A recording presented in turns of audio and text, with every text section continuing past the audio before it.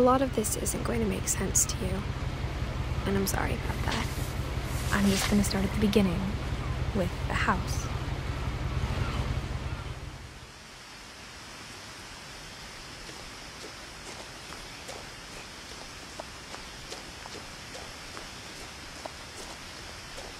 I lived here until I was 11, but I wasn't allowed inside half the rooms.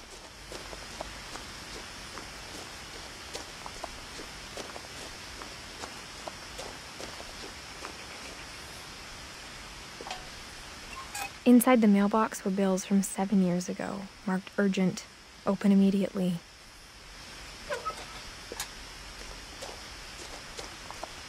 I hadn't been back since my brother Lewis's funeral.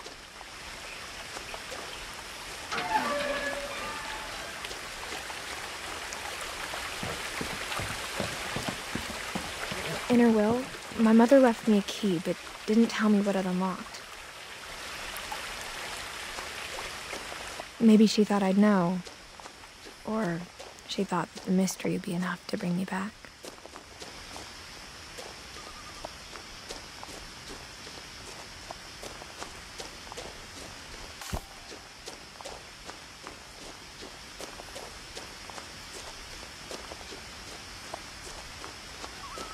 No one had driven this way in a long time, but I saw a few hoof prints.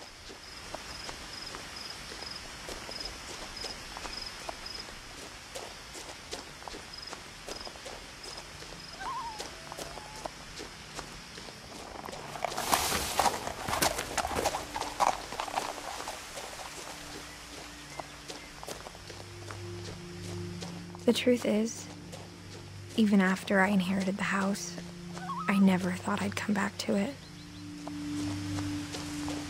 But now I had questions about my family that only the house knew the answers to.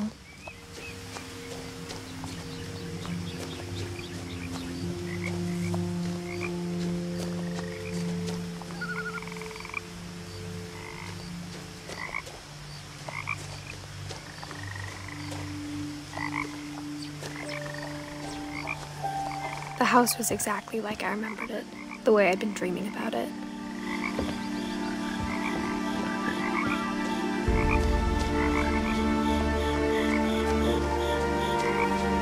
As a child, the house made me uncomfortable in a way I couldn't put into words.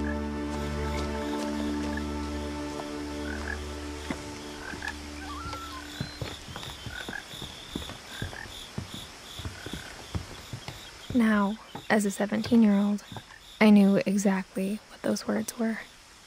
I was afraid of the house.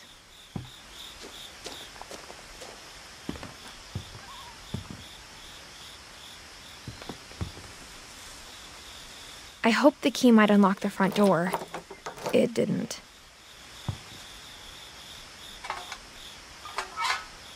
Looking in, I felt like the house itself had been waiting for me.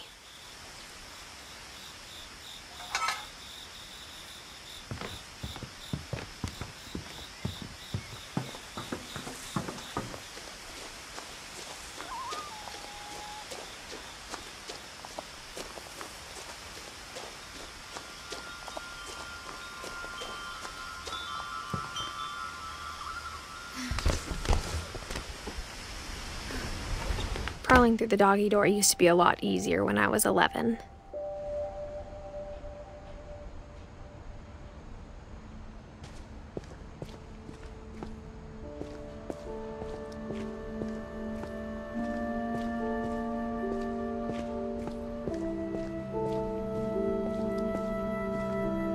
The power had been turned off the night we left. For the first time in years,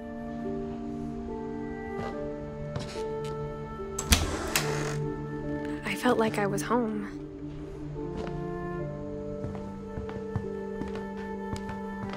But instead of a family, there were just memories of one.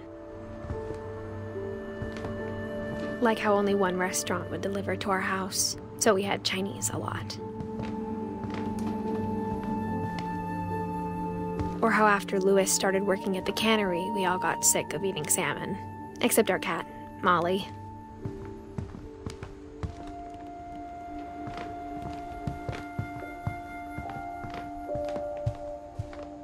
The table was still a wreck from the night we left.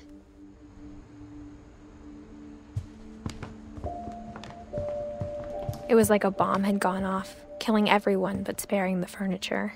My mom was the only one of us who could imagine Great-Grandma Edie living in a nursing home.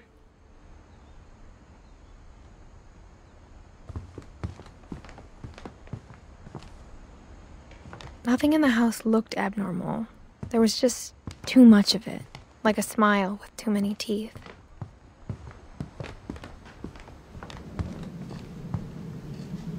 Even the fireplace had a story. Edie told me the bricks came from the original house, after it sank.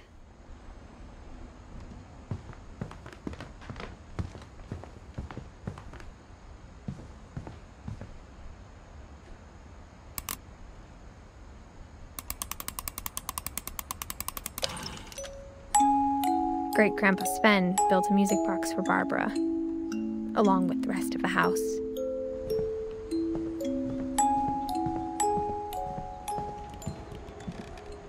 My mom wasn't much of an optimist, but she never stopped believing that my brother Milton was alive.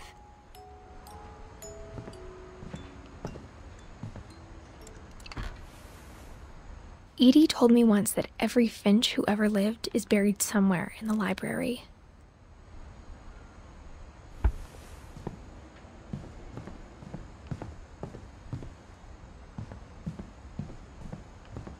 Mom always told me to stay out of the basement, so I wasn't too surprised when the key didn't fit.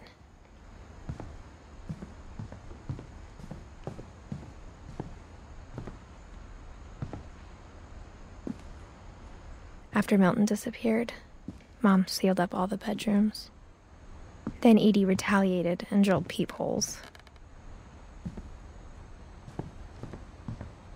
I spent a lot of time playing in Great Uncle Walter's room.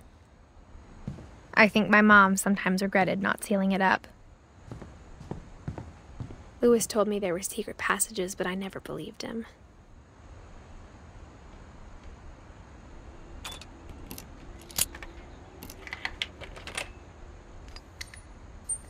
Turns out, my mom was really good at keeping secrets. Now it was time to find out what my mom had been afraid of.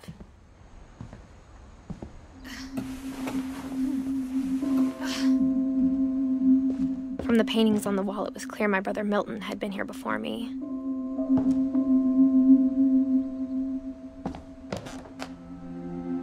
Reading this, maybe it sounds like I had a plan, but I had no idea what was behind that door.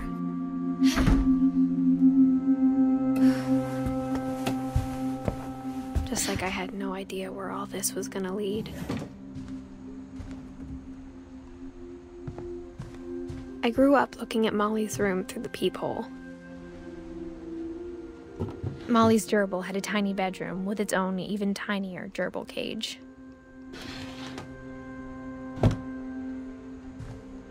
Being inside for the first time, I felt like I'd stepped behind a painting.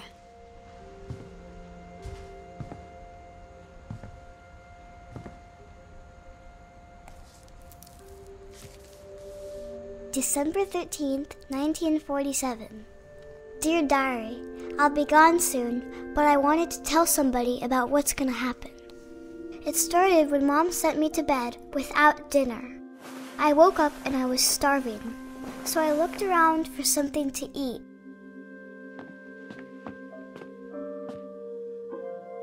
The gerbil food was dry, but I didn't mind it.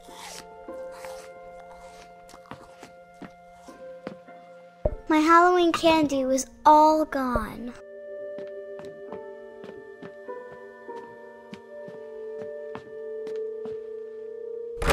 Mom, can I come out now?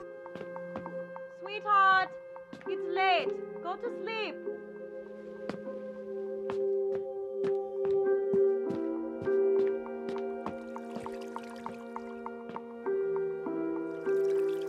I thought about eating Christopher, but I held back.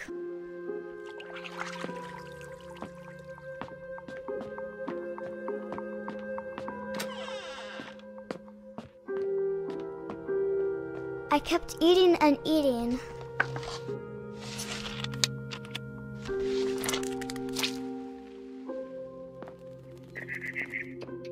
I ate a lot of things that night.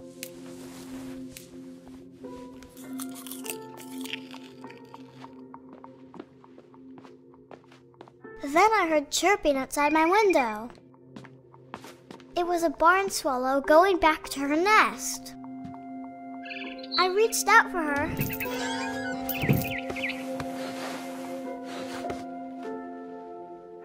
And suddenly, I was a cat.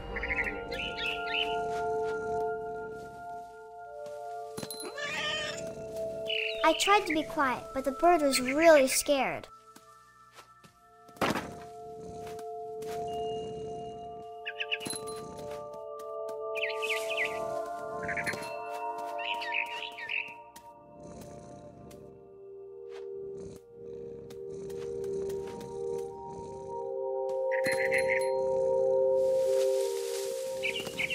Mom and Dad didn't even look at me.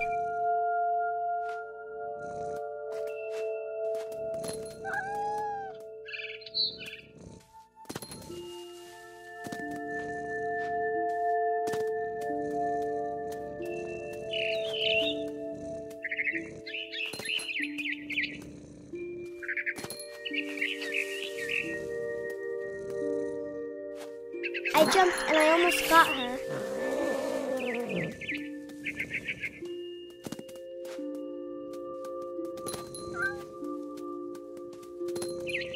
I could tell she was getting really tired. Now I was up in the big tree. I promised Dad I wouldn't climb it anymore. All I cared about was eating that mama bird.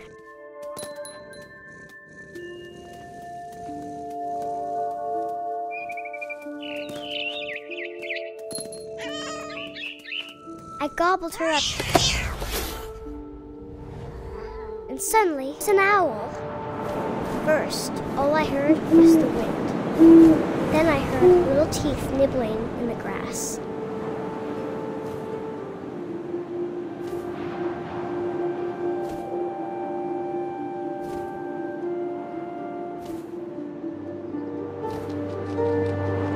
Rabbits.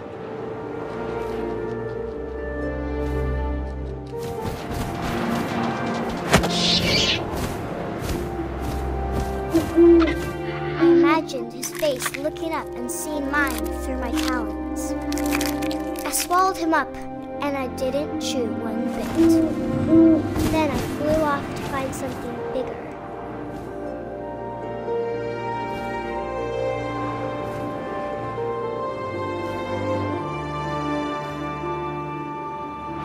A mama rabbit.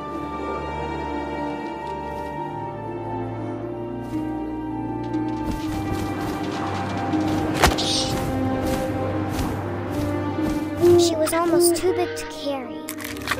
I started choking, but I couldn't stop eating.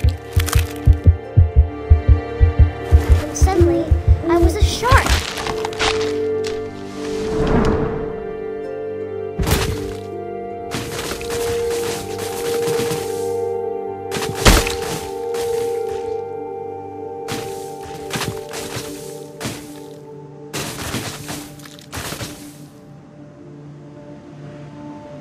I rolled off a cliff and into the ocean.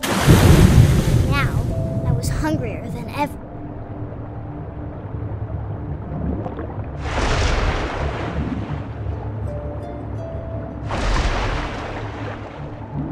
I wanted fat, juicy seals.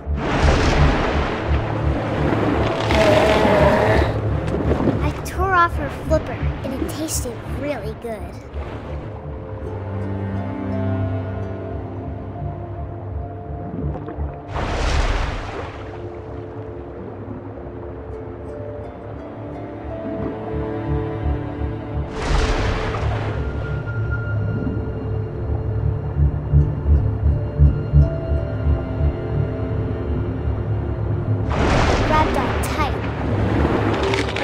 So hungry, I jumped out of the water.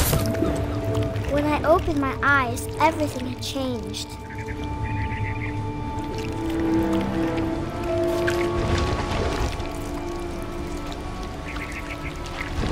Now I was a monster. and I smelled people everywhere.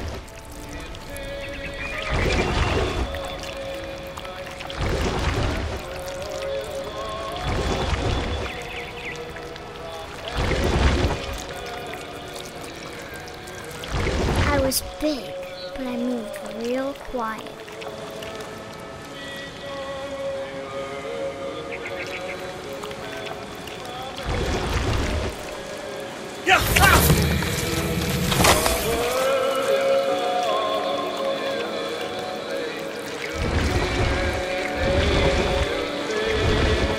I wanted to stop, but also I didn't.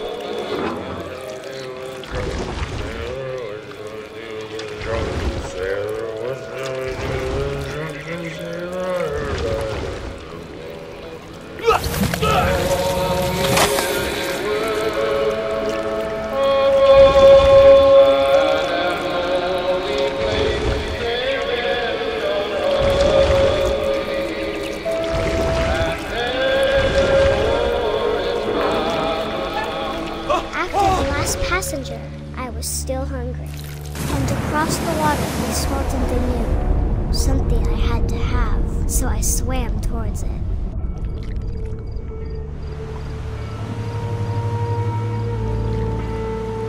I slithered onto the sand, and the good smell went into an old pipe.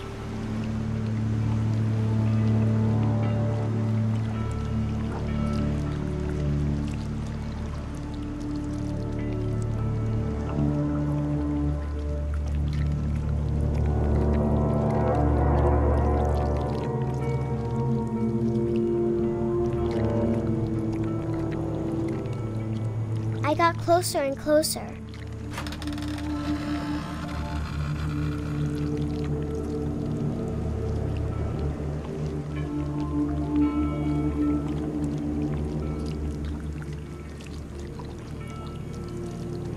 All my stomach started growling. And suddenly, I was me again. I held my breath for a long time, but I couldn't hear anything. I think it's waiting for me to fall asleep. But it's not going to wait much longer. It needs to feed, and we both know I will be delicious.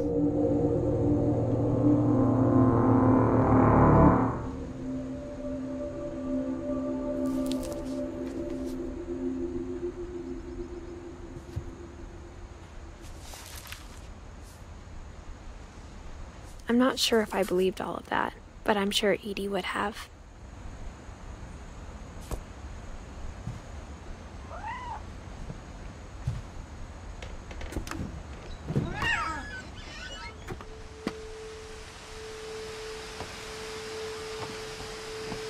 This will be obvious later, but my mom never told me any of these stories. Edie would have, but Mom didn't like bringing up the past. Though, when we adopted a stray kitten, she was the one who named it Molly.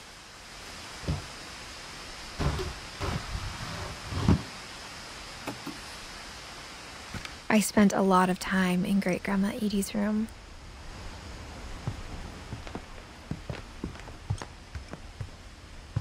Edie gave a big interview about a mole man living under the Finch house. My mom was furious. I hadn't thought of myself as Edith Jr. for a long, long time. One summer, they evacuated the island, but Edie refused to go. For a few weeks, she was a celebrity.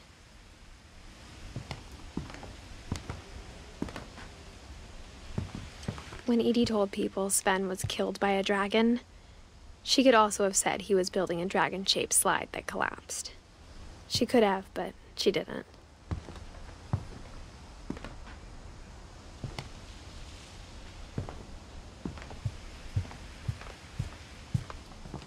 Her room was like a museum.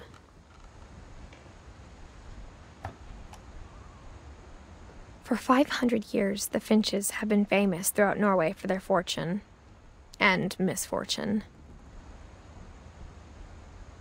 Odin Finch buries the latest victims of the family curse, his wife Ingeborg and their newborn son, Johann. On January 7th, 1937, he set sail with his family and his house, hoping to leave the curse behind. But 40-foot waves off the coast of Washington send the house and Odin to the bottom of the sea. Odin's daughter Edie, with husband Sven and baby Molly, step ashore on their new home, Orcas Island. Edith Finch is the first to be buried in the new family cemetery. His daughter Edie is already dreaming of a new Finch house.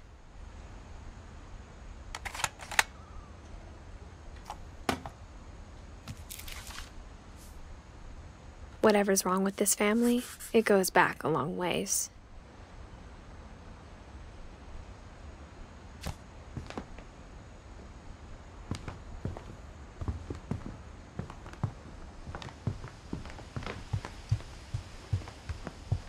Even in her 90s, sometimes Edie seemed a lot younger than my mother.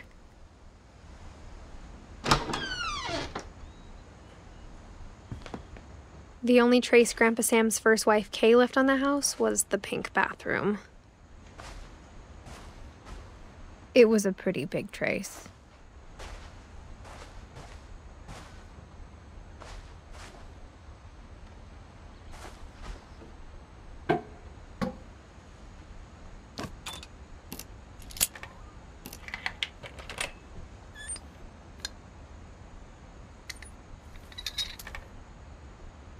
There's a secret in this bathroom. It's in the last place you would look. It isn't in the cupboard. It's hidden in this book.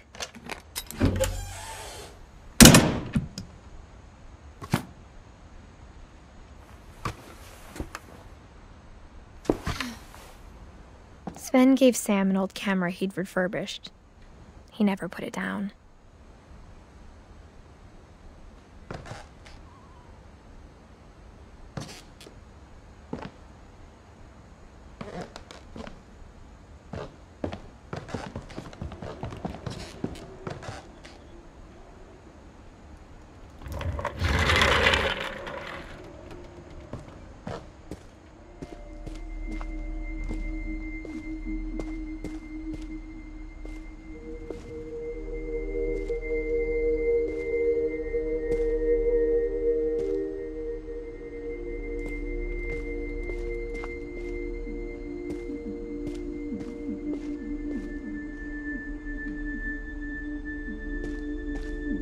I knew Grandpa Sam had a twin,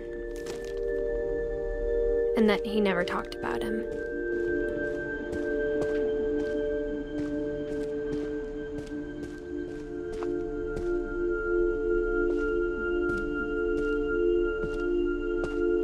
I guess my grandpa didn't like history any more than my mom did.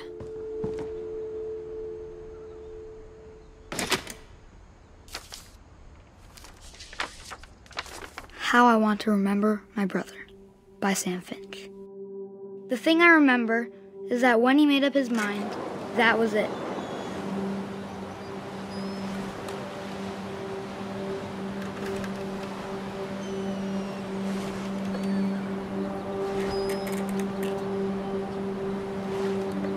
My brother said he'd die before he ate another mushroom, and he did.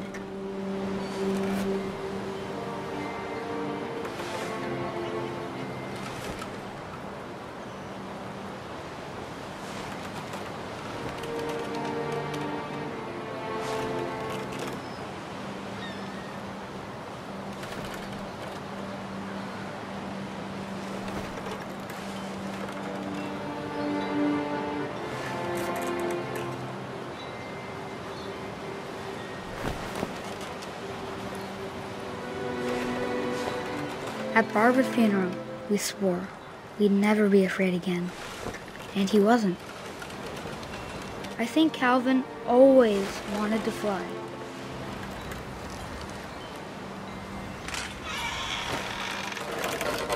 Dad! Calvin! Dinner's ready! Coming! But that day, he finally made up his mind to do it.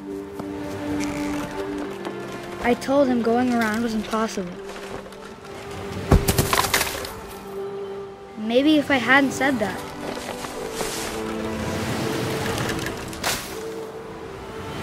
Calvin, I'm not gonna tell you again.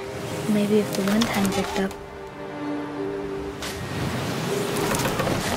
then maybe he'd still be here. But I doubt it. I think he'd already made up his mind. That's what I want to remember about my brother.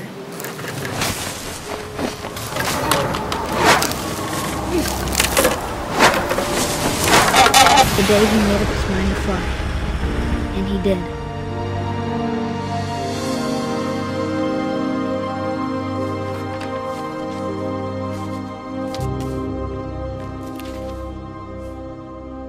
Calvin's story felt strangely familiar. When I was younger, I remember trying to do the exact same thing.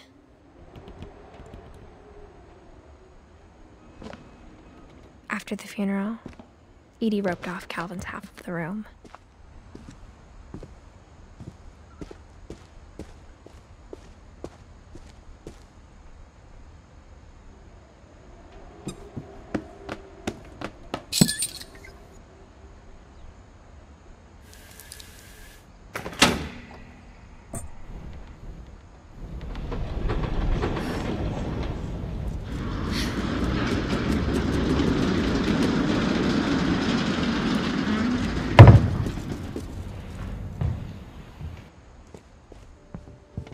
The passages were a pretty tight fit. They'd obviously been built for smaller hands and bellies.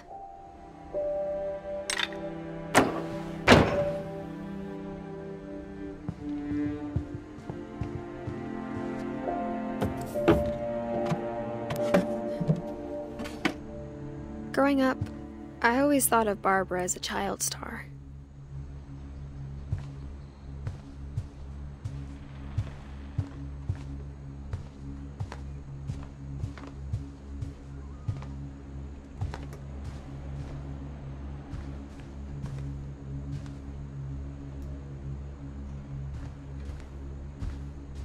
I never thought about how hard it must have been for her afterwards.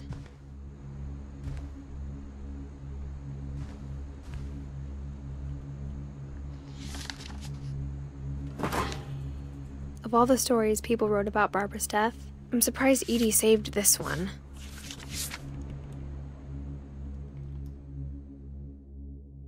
Old Jack here with another ghastly tale inspired by America's most unfortunate family. I'm calling it The Surprise Ending of Barbara Finch. As a child star, Barbara was famous for her scream.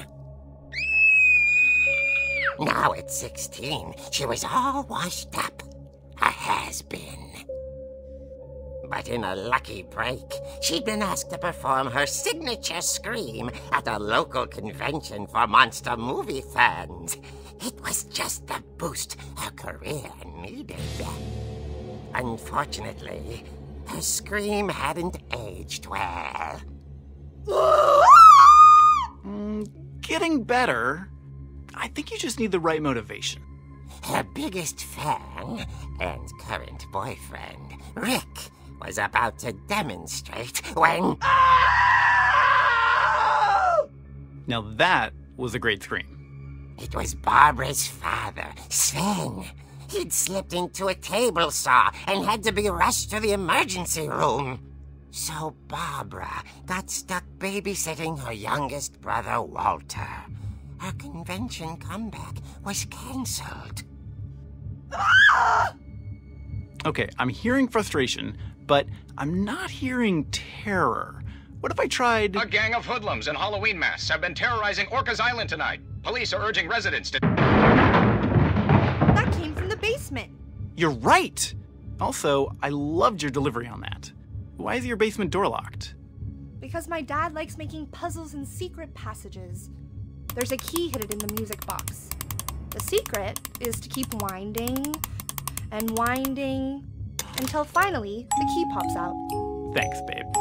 I'll be back in a sec. 20 minutes later, Rick hadn't returned. So Barbara went to look for him, right on cue. She reached for the music box. And as she wound the key, she listened for Rick, but the house was silent.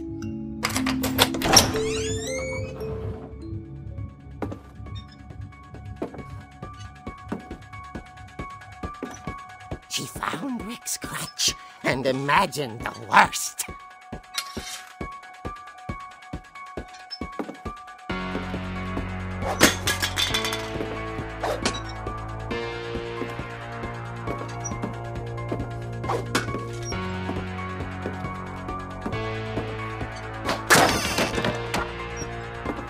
The gang's leader is the infamous Hookman killer, Dr. Carl Hamill, who impaled and then ate his family 10 years ago tonight.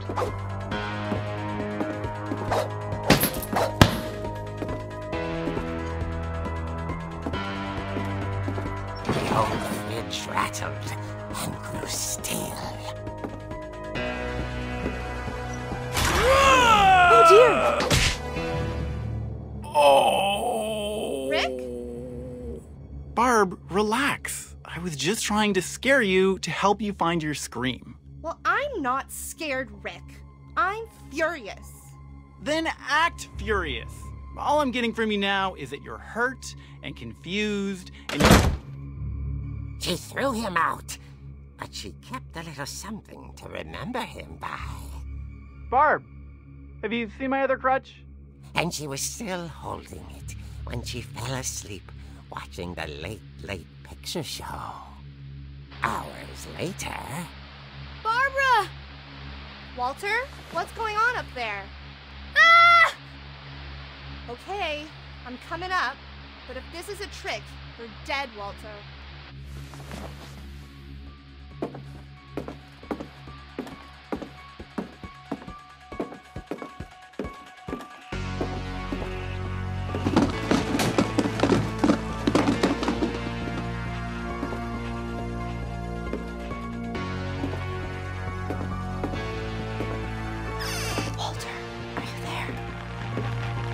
Walter had vanished, but his bedside radio was still on.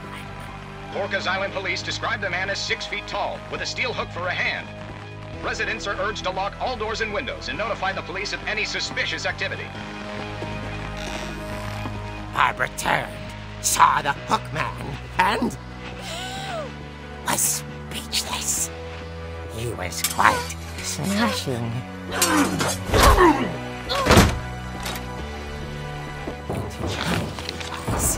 He couldn't get enough of Barbara. Okay, Barbara, there's gotta be another way out of here.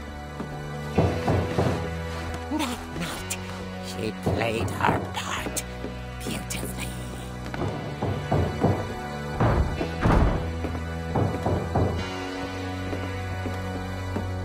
Molly's door hadn't been opened in years. The hinges groaned.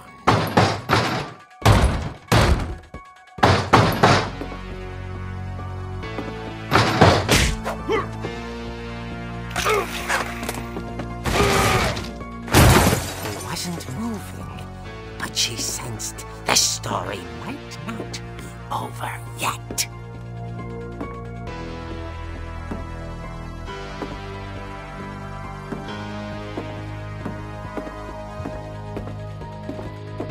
The hookman had vanished. She listened for his breathing, but all she heard was...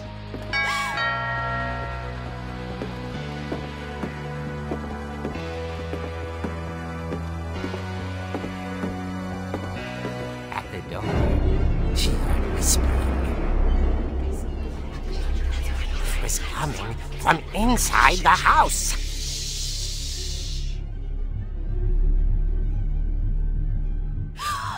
Oh dear. The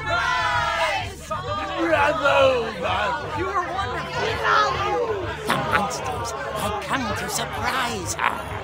For Barbara, it was a dream come true. when she saw what kind of monsters they were, and she realized what was about to happen.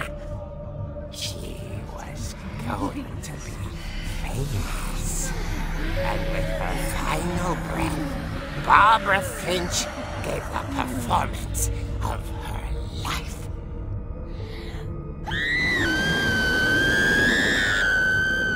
I wasn't there myself, but I hear Barbara was magnificent. Poor girl. She had a taste for stardom. But unfortunately, so did her fans. Of course, the police blamed it all on poor Rick, who disappeared the same night.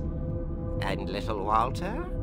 Hiding under his bed the whole time. He took it all pretty hard, but that's another story.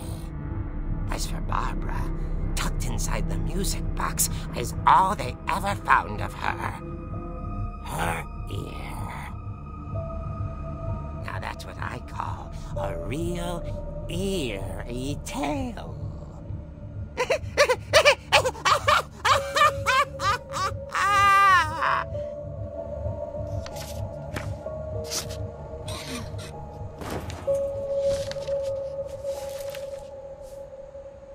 Edie told me all Barbara wanted was to be remembered, as absurd as that comic was. Maybe what Edie saw was a happy ending.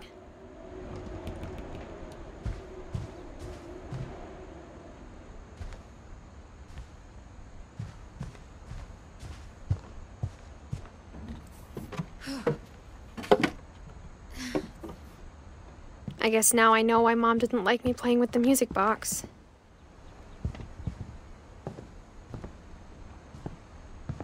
Whenever people ask me about my family, the first thing they always want to know about is Barbara. Edie's father, Odin, built the original house. Mom must have locked the third floor stairs on the night we left.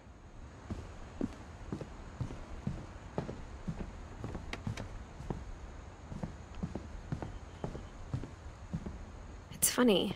All those times I played with the music box and never found the basement key.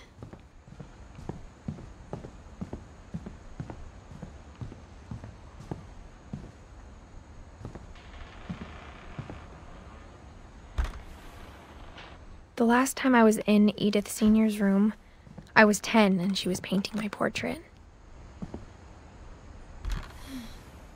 My Grandpa Sam spent 7 years sharing a room with his dead brother, Calvin. As a kid, I just assumed every house had peepholes and sealed rooms you weren't allowed inside of.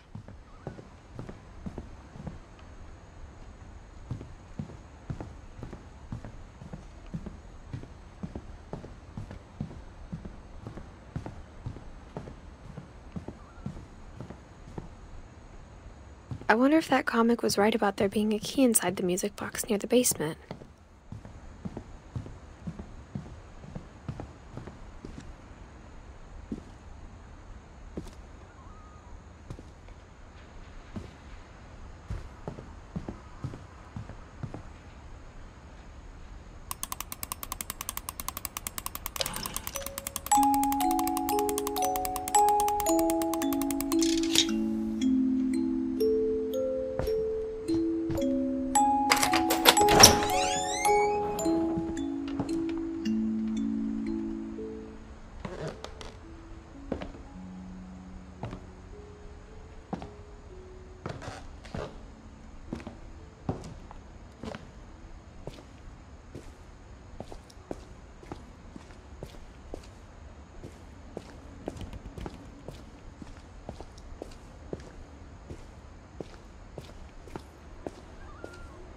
Mom said the basement was off limits, unless I wanted another tetanus shot.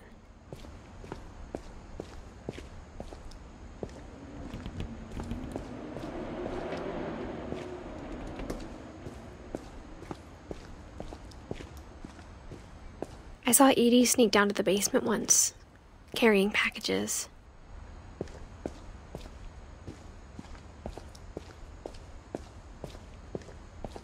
I I thought maybe she was hiding presents.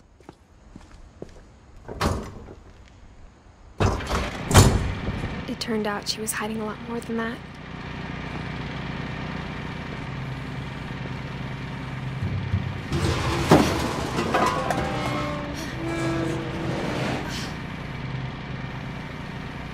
I remember asking Mom once about where Walter had gone.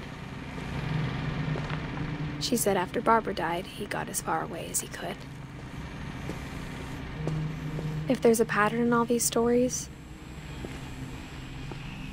I think it's that none of us has gotten very far.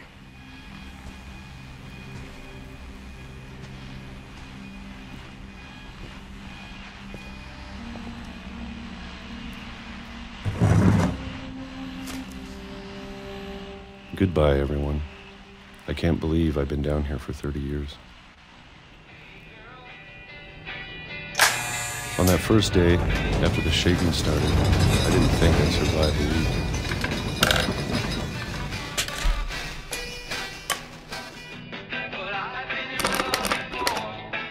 But after a few days, I settled into a routine.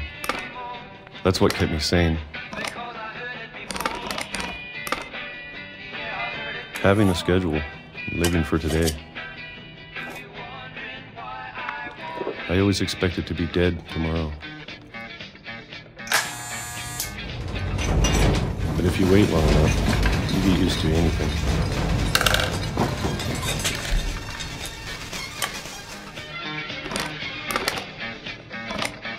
Even a monster on the other side of the door starts to feel normal. Almost friendly.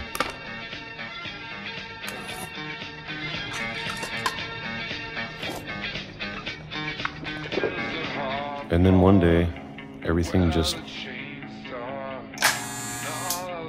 stopped. Whatever that thing was, it was gone. Maybe it got tired of waiting. Or maybe I just got tired of being afraid.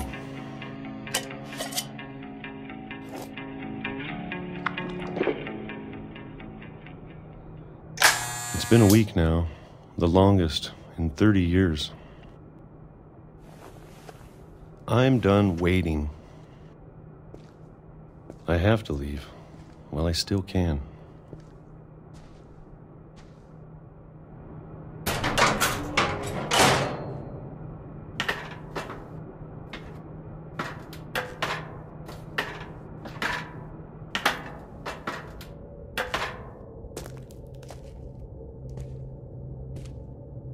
I know it's out there, somewhere. Whatever killed Barbara and Molly and Calvin. Maybe this is all a mistake. But I need to stop living the same day, even if it kills me.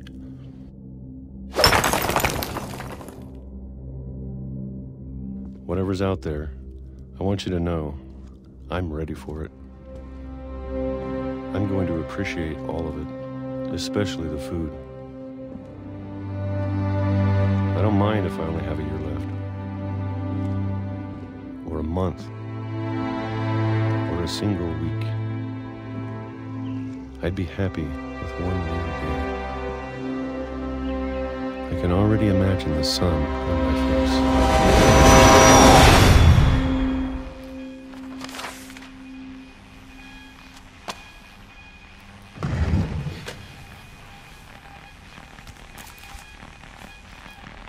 Walter died when I was 6. I can't believe my mom never told me he was down here. I'm sure my mom was trying to protect me.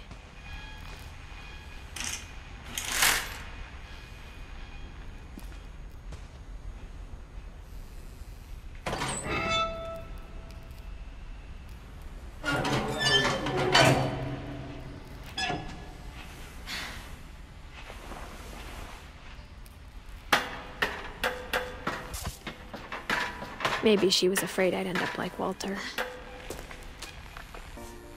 But if she never told me about an uncle under the house, I can only imagine what else she was hiding. I don't want to make the same mistakes she made.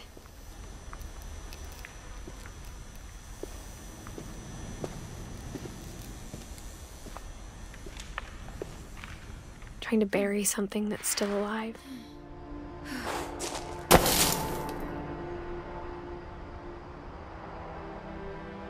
Now that there's only one of us left, or maybe two, I thought it was time I heard the stories for myself and found out what happened to everyone else. But now I'm worried the stories themselves might be the problem. Maybe we believed so much in a family curse, we made it real.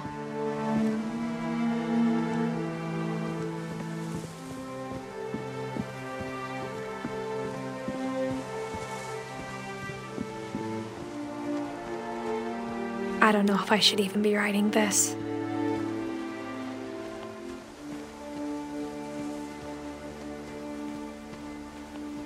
Maybe it'd be better if all this just died with me.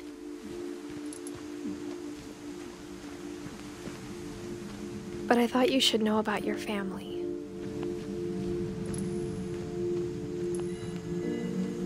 And the history you're a part of.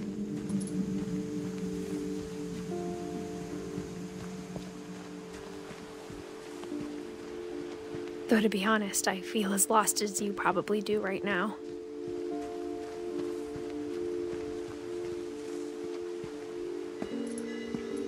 I think the people in these stories believed them, for what that's worth.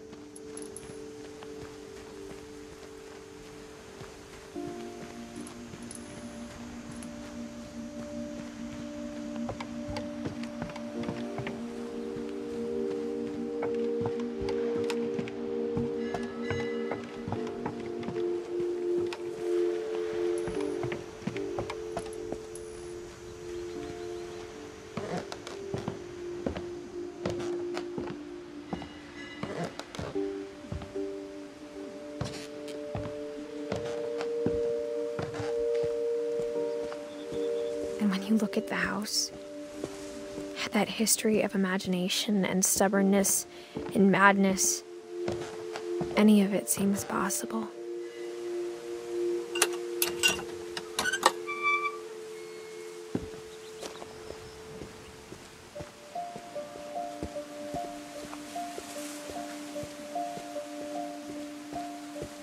I think we've been surrounded by death for so long, we've just gotten used to it. What kind of family finishes building a cemetery before starting the house?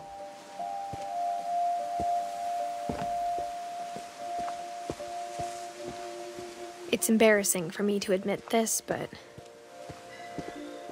the pet cemetery made me more uncomfortable than the human one.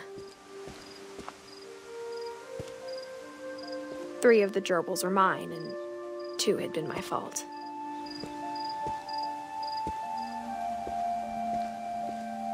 Sven built the house, but it was Edie who designed the cemetery.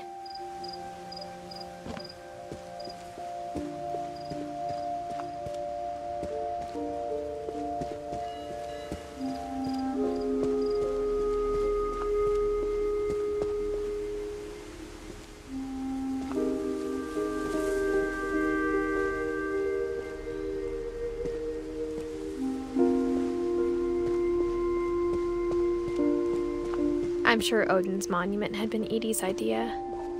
My mom was always trying to move on, but for Edie, the past never went away.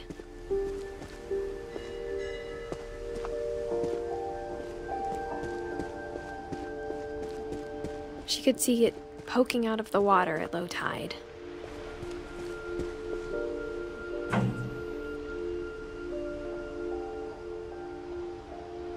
Edie said she dreamed about the old house every night.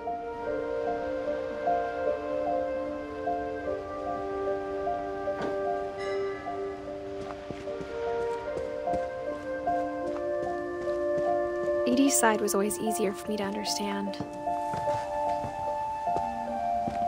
But the older I get, the more I can see where my mom was coming from. Her dad had been pretty strict, but it wasn't enough to save her brothers. She was just trying to do better.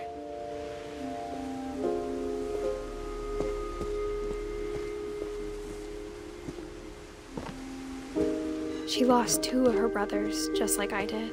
I get why she tried so hard to protect us.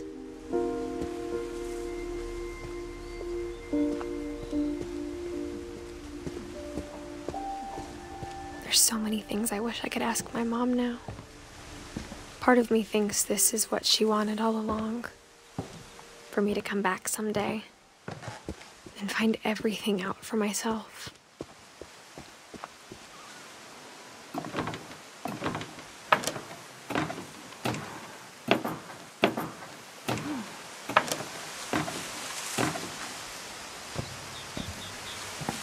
But looking back on it now,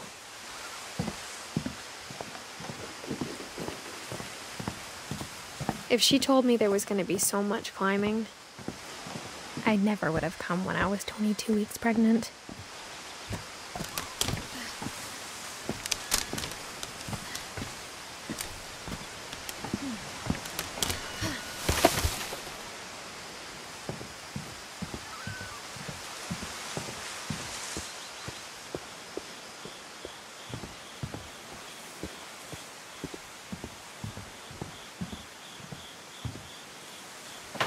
I never met Grandpa Sam, but I think he and my mom had a lot in common.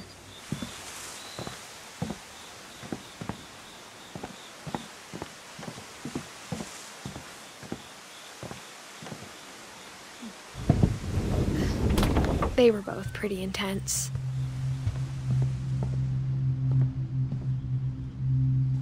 Instead of hiding from death, Sam seemed to go out of his way to meet it.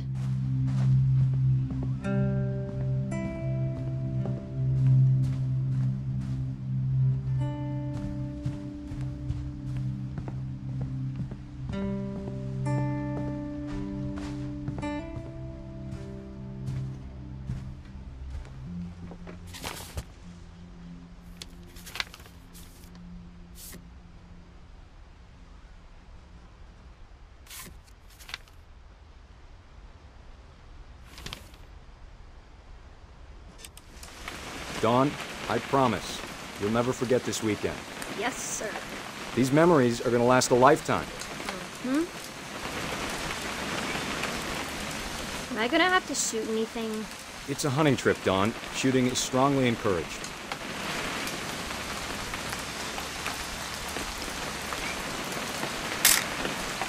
Shouldn't we be leaving? Just want to get a shot of you, Dawn, then we can take off. Perfect. It's gonna rain the whole weekend, isn't it? I will never forget this weekend, Dad. That's the spirit. Okay, got it. I'm gonna take some pictures, okay? Just be careful. That camera's older than you are.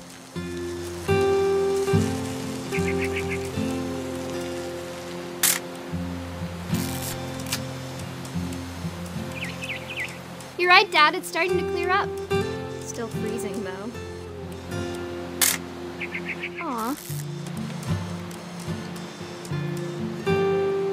Definitely should not have drunk all that coffee. Hey! That's a keeper. Hold still while I take a picture of you. I'm just saying, I'm not always gonna be here, Dawn. You'll need to remember this stuff, if you want to survive. I'll be fine, Dad. You know who else thought he was gonna be fine? Some guy who died. Dawn, I'm being serious. I know, Dad. You're always serious. Doesn't being out here make you want to chill out? Well, to tell you the truth, I haven't been out here in 20 years.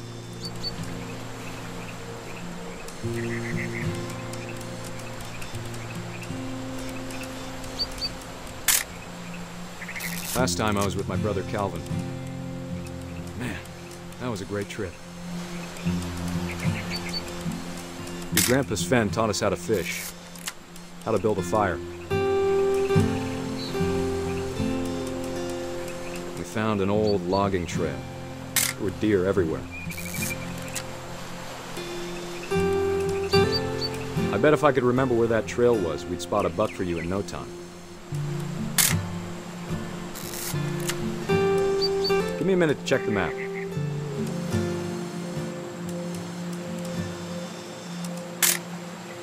Don, don't you think you could find something more interesting to photograph?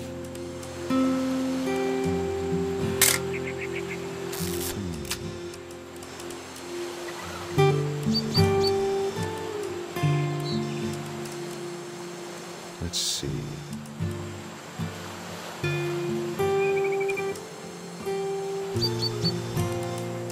Maybe.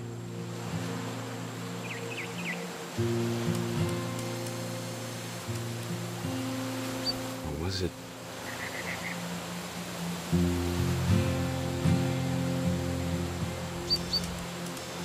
Could have been. You don't need to waste any more film on me, kiddo.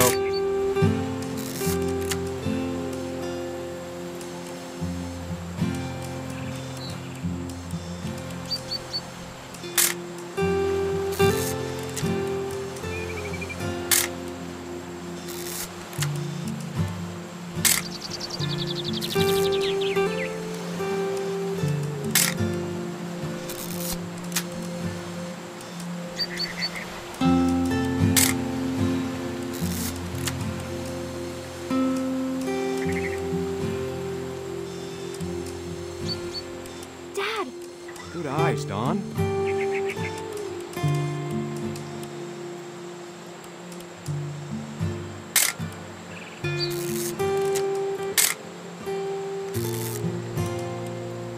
Before you take the shot, let me get a picture of you.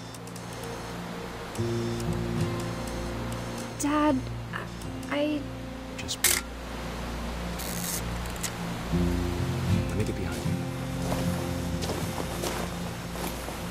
Do I have to do this? Don, you don't have to do anything. But if you want to survive, you'll need to be strong. Great shot, Don!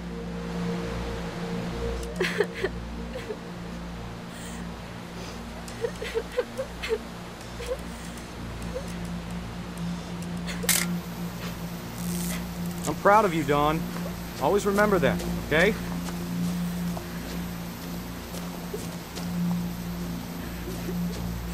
Dad, it's twitching. I think That's it's totally so... normal, Don. Just focus on the camera. Try not to think about... Dad!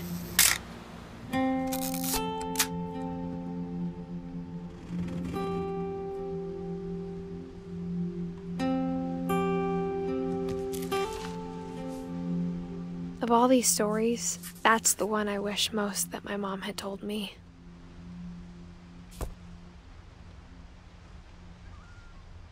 Sam spent his life shooting photos, but Mom said he got nervous being in front of the camera. I guess we're all afraid of something.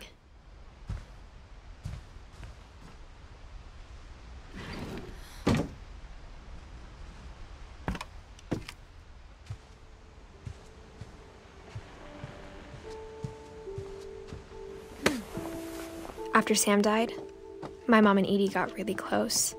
They'd both lost a lot.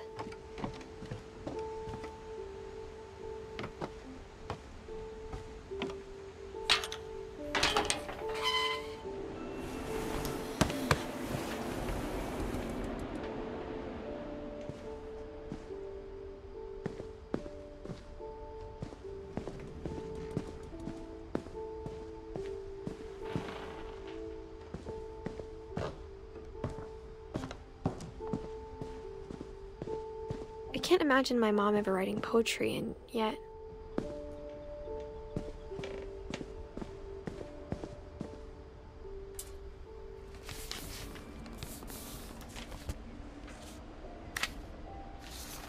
Dear Kay, do you remember the way Gregory used to laugh when he thought he was alone? Like something funny was happening, but only he could see it. I think he saw things the rest of us don't.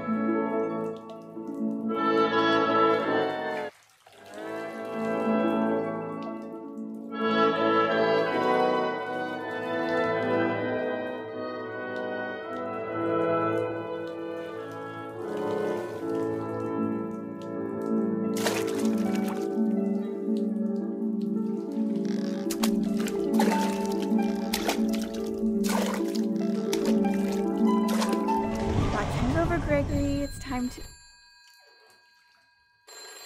Hold on, sweetie. Hello? Sam, I told you I don't want to talk right now. I wonder what he saw.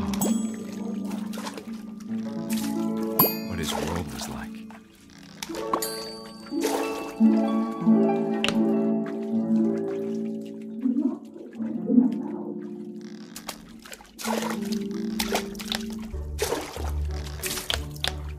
He reminded me so much of Calvin.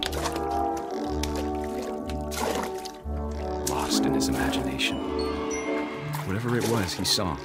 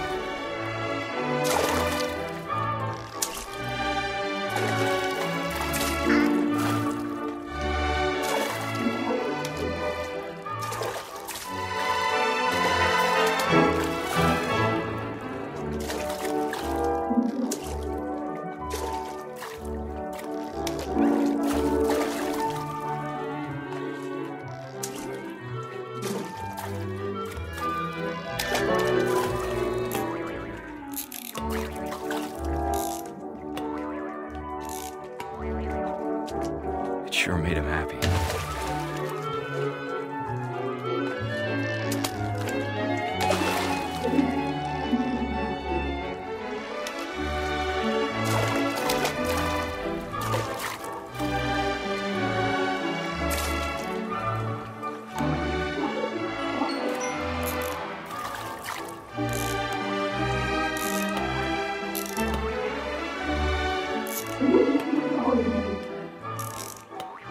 I know how silly it sounds.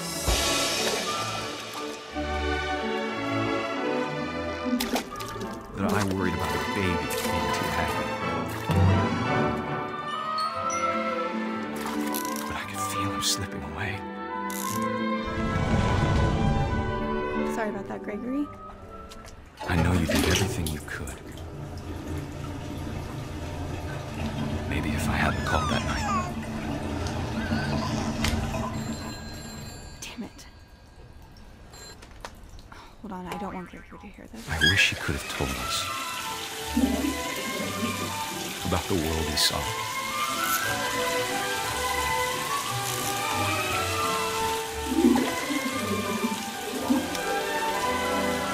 There's so much I don't understand about Gregory. About everything.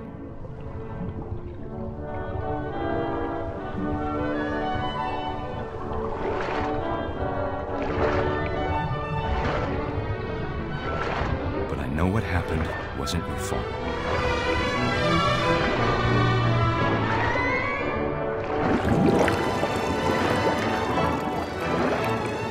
I'm sure he's happy. And he'd want you to be happy too. Good luck, Kay. Love, Sam.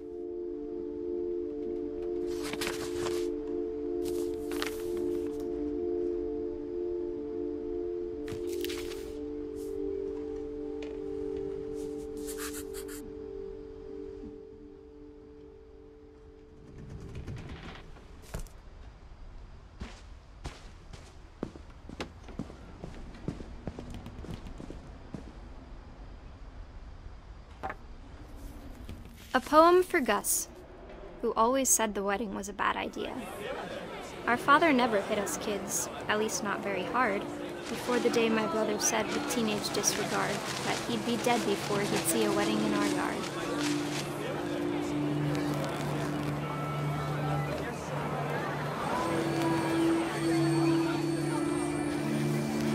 father made him come, of course, but Gus stood far apart, just flew his kite and bottled up the storm inside his heart.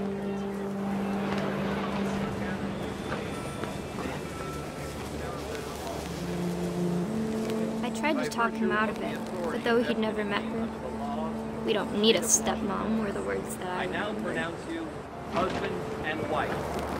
You may kiss the bride.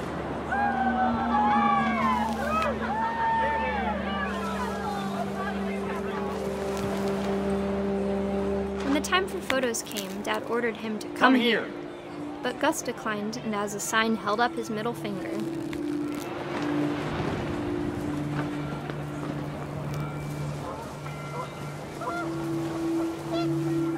The wind picked up, and panicked geese appeared and quickly went. But all the humans did that day was go inside the tent.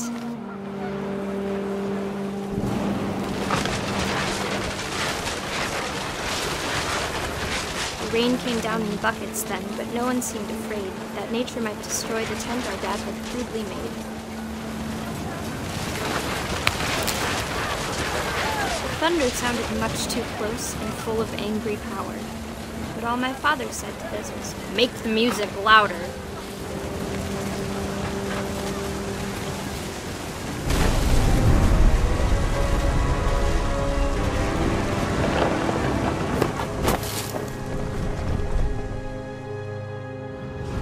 I wish that I could truly say I thought about you on that day.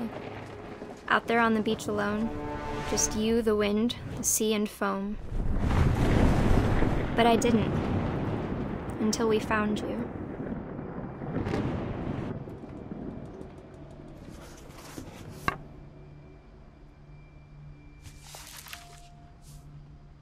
She never talked about him, but Mom told me once if I was a boy, they were going to name me Gus.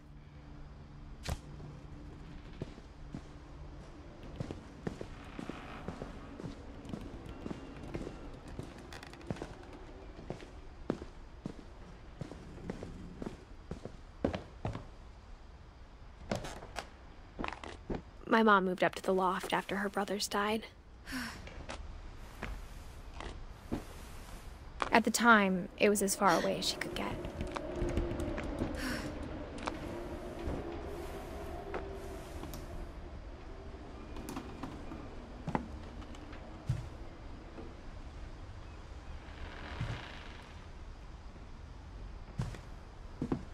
She spent a summer building houses in Calcutta, where she met my dad, Sanjay.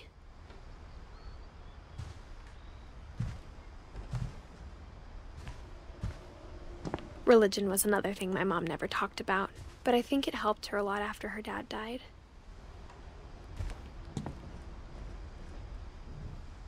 My mom moved to India a week after graduation and got a job teaching English. Louis was born a year later.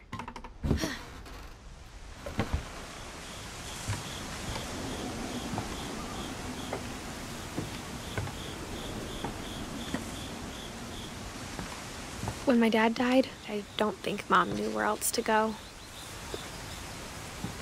I'm sure Edie was happy to have her back.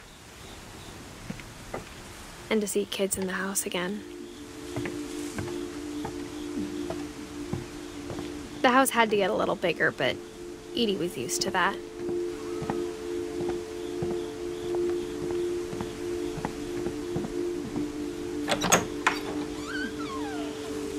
And for a while, things were good, almost normal.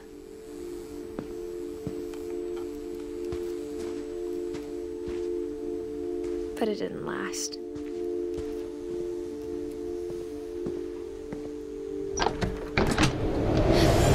The beginning of the end was Milton's 10th birthday, when Edie gave him a castle.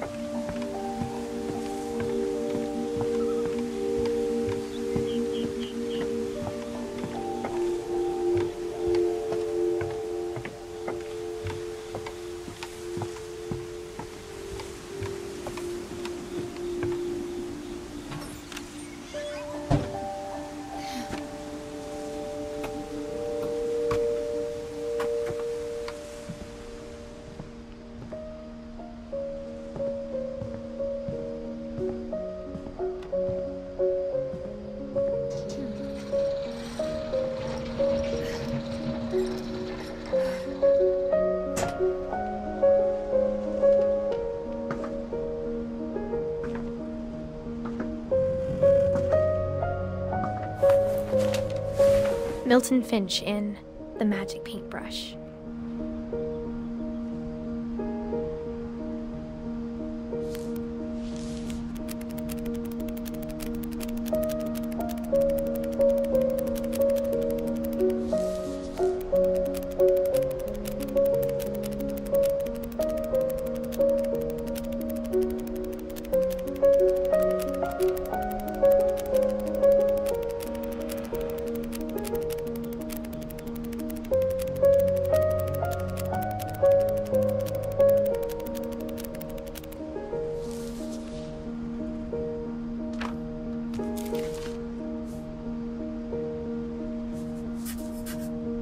I was 4 when Milton disappeared.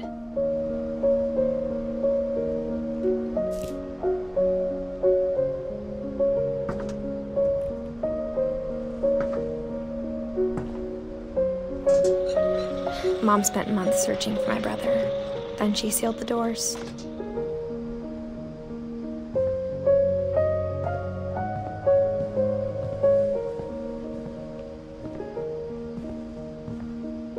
Whatever Milton had found in the house, Mom didn't want it getting out.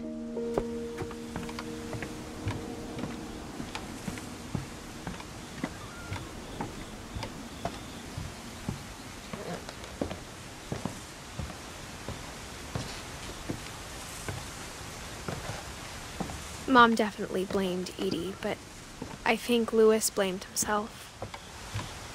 After he graduated, he just spent more and more time in his room. Until Mom got him a job at the cannery. Everyone always told me to stay out of Louis's room. Except Louis.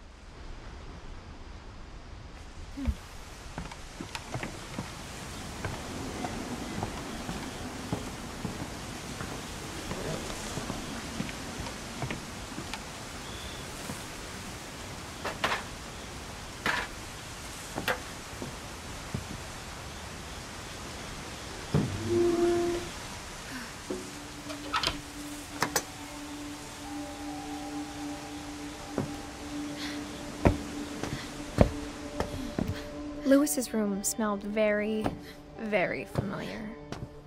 That part of him lived on.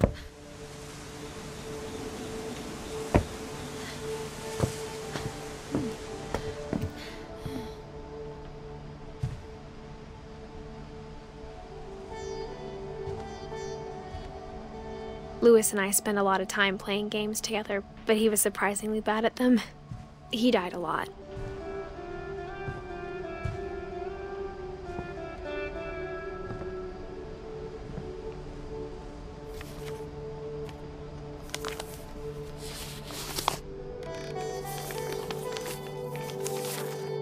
Dear Mrs. Finch, as Louis's psychiatrist, I can understand your desire for an explanation.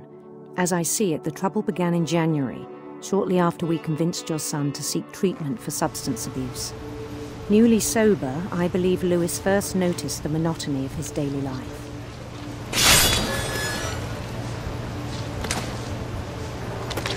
He kept working at the cannery,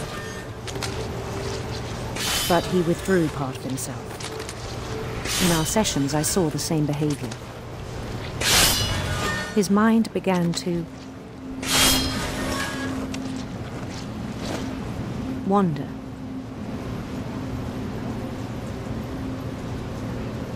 I asked him to describe it. He said he started small, imagining a labyrinth. He'd feel his way about. Then something moved. Bats. And toads.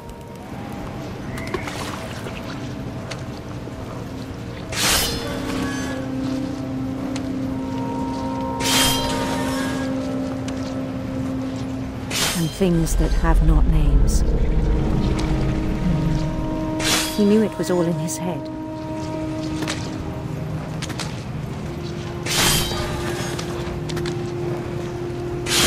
He took it very seriously. I had hoped he'd find himself.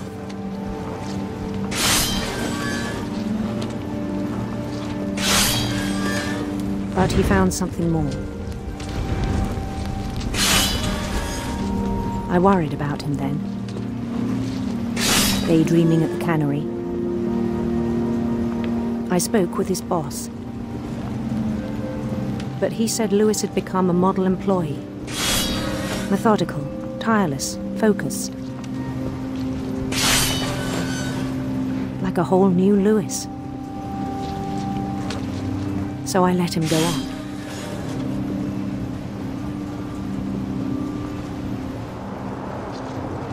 I even encouraged him. It seemed very promising at first. He told me he'd made a new friend.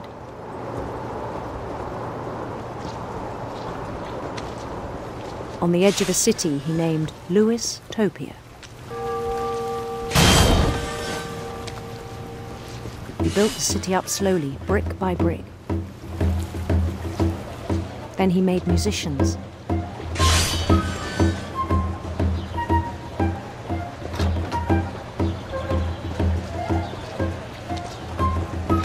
And songs for them to play.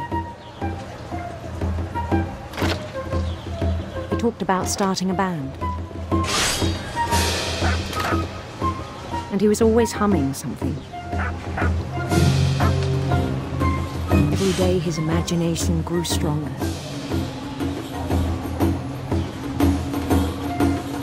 He no longer spoke at the cannery.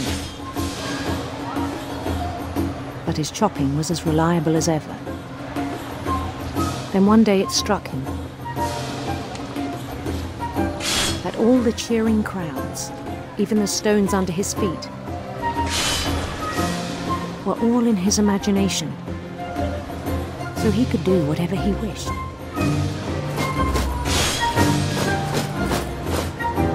He held an election for mayor,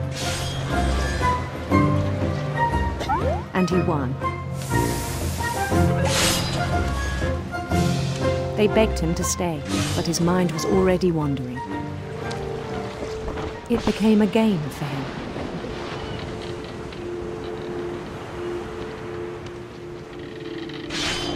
He'd conquer a city, then immediately push on. New Louisville.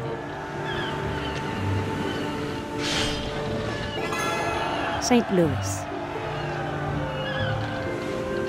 He started drifting away from our reality.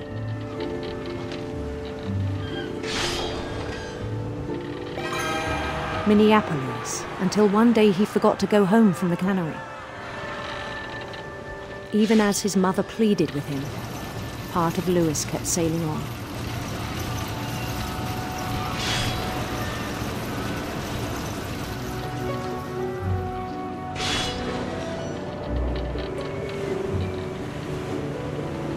In Louisburg, he heard rumors of a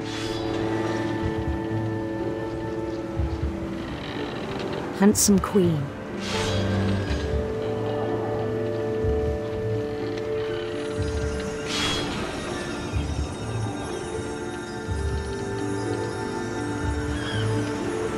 The queen was on her own quest for sinister serpents.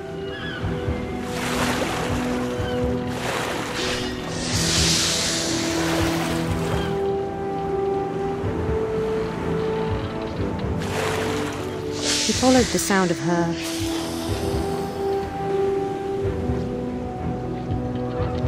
electric sitar.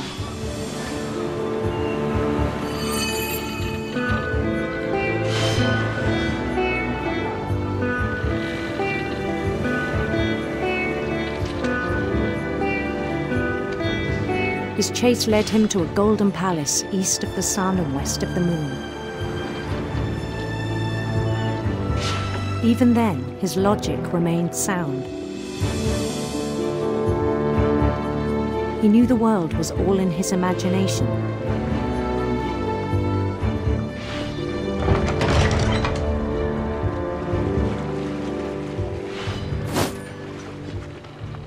But he was so proud of having created it.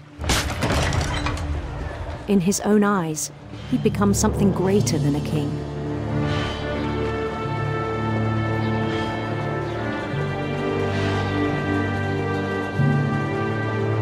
someone who'd never known success in the real world, I think it was overwhelming. And then it struck him that the real Lewis was not the one chopping salmon, but the one climbing the steps of a golden palace.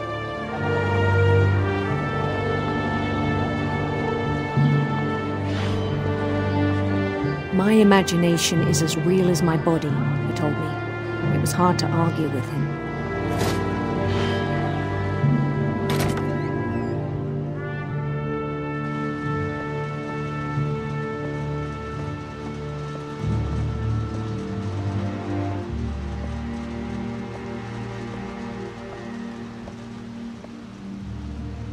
He began to forget the world we know.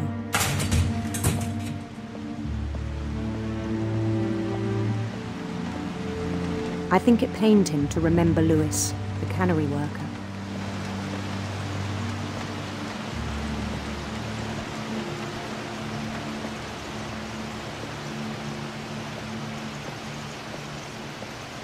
He began to despise the man with a royal contempt.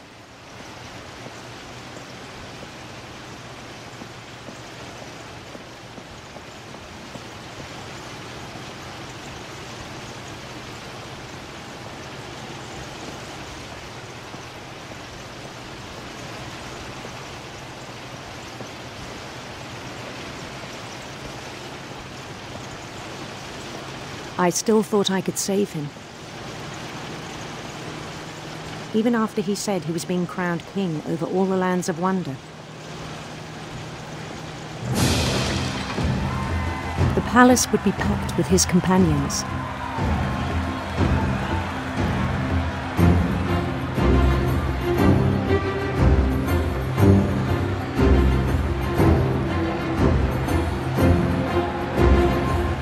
Including the wise Calico who'd insisted on advising him.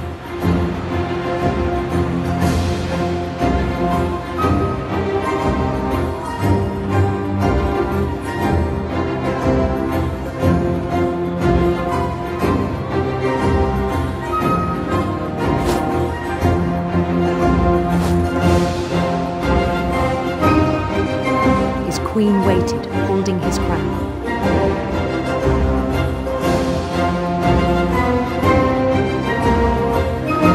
There was only one thing left to do.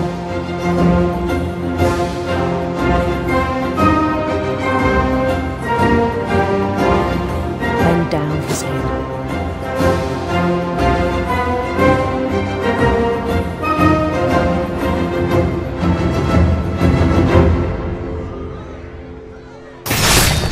And the rest I think you know. Mrs. Finch, your son was a kind man who will be missed by all of us who knew him.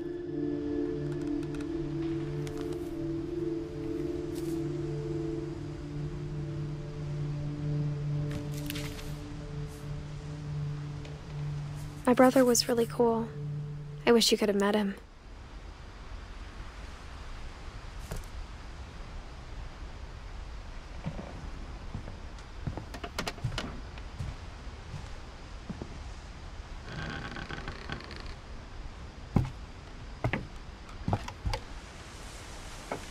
On the way back from Lewis's funeral, my mom told me to start packing.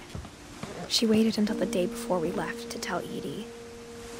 I'm not sure if she wanted to make it easier or harder.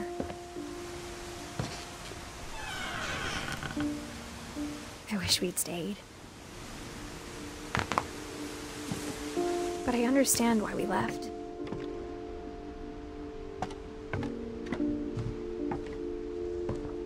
My mom ended up leaving everything behind.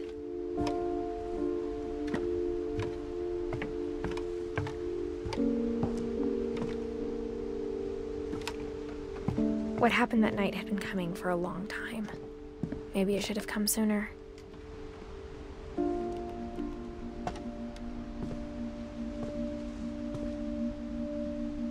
But it had to end one way or another. All that's left now is to tell you about that last night.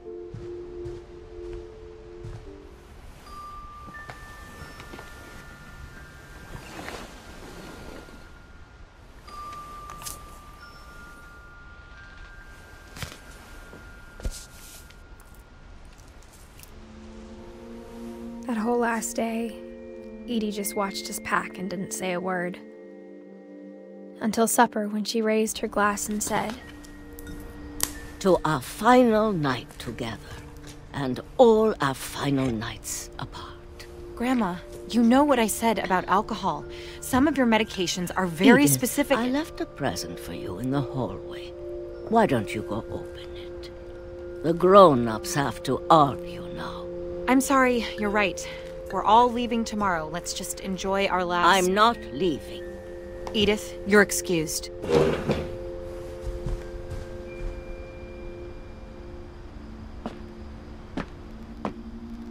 The power had been shut off that morning, but Edie always had plenty of candles. When my mom sealed the library, I don't think she knew about the other entrance. Or that Edie had a key to it.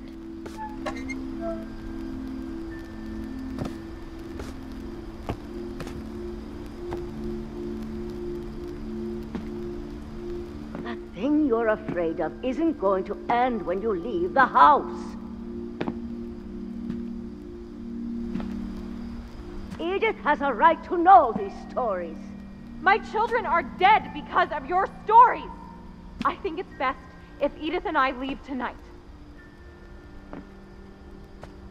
We'll have the nursing home send a van for you in the morning, okay?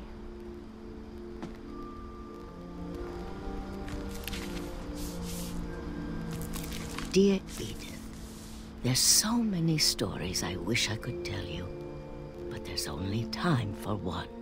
This is about what happened on the night you were born.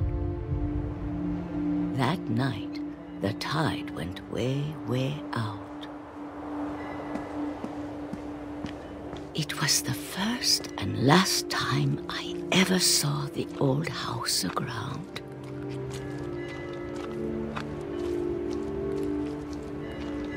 There'd been an earthquake out in the middle of the ocean. They called it the lowest tide in 1,000 years.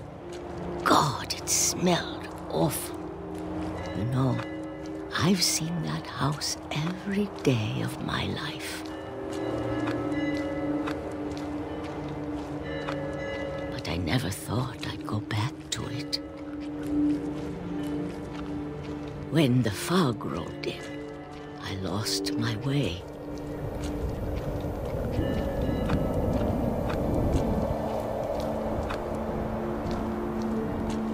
I got turned around.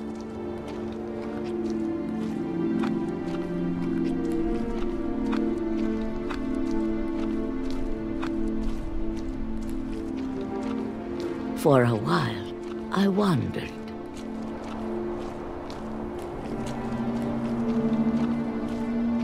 I started seeing things.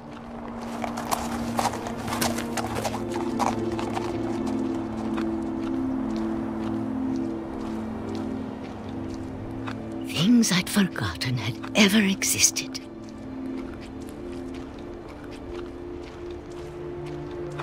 But when I saw them, they felt like old friends. That night, a lot of things came back to me. Or maybe I came back to them.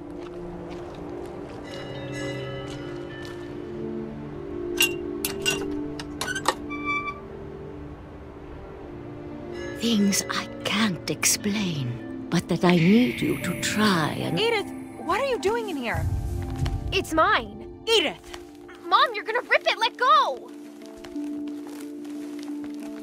I kicked and screamed, but Mom dragged me to the car. I never saw Great-Grandma Edie again. The next morning, the van came to pick her up, but she was already gone. After that, we moved around a lot.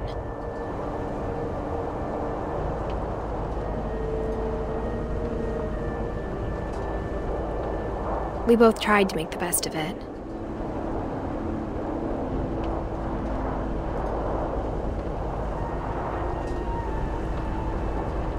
A few years went by.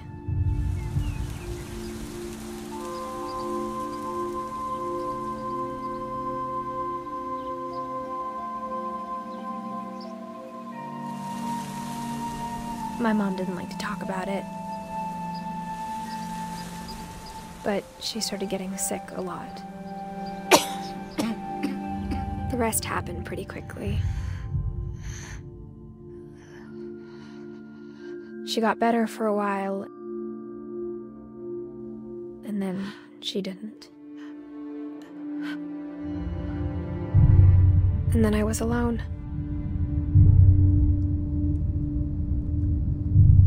The last Finch left alive.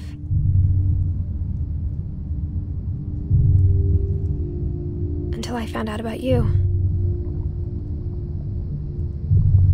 I'm still not sure what to tell you about all this. If we lived forever, maybe we'd have time to understand things. But as it is, I think the best we can do is try to open our eyes. And appreciate how strange and brief all of this is. This journal was supposed to be for you. But now I hope you'll never see it.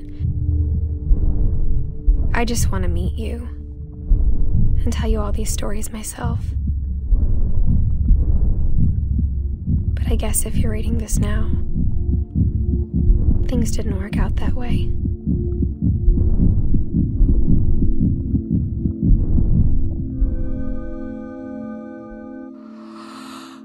This is where your story begins. I'm sorry I won't be there to see it. It's a lot to ask, but I don't want you to be sad that I'm gone. I want you to be amazed that any of us ever had a chance to be here at all. Good luck.